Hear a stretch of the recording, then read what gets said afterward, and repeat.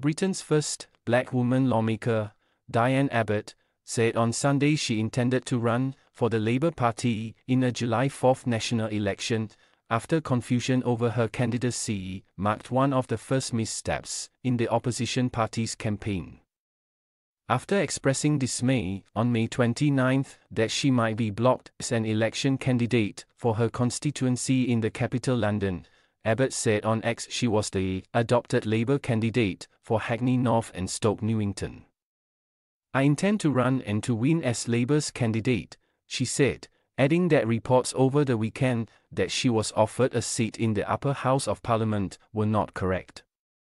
The days of confusion over whether she would be able to stand again have marred Labour's election campaign, which has been carefully choreographed to protect and build on its large lead in the opinion polls over the governing Conservatives.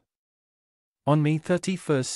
Labour leader Keir Starmer said Abbott, 70, was free to contest her seat in North East London. Abbott, Britain's longest-serving black member of Parliament, who was first elected in 1987, had been suspended by the party for over a year after she said Jewish, Irish and Traveller people did not face racism all their lives. The lawmaker, who apologized for the remarks, was reinstated to the party last week, but earlier media reports had said she would be barred from standing.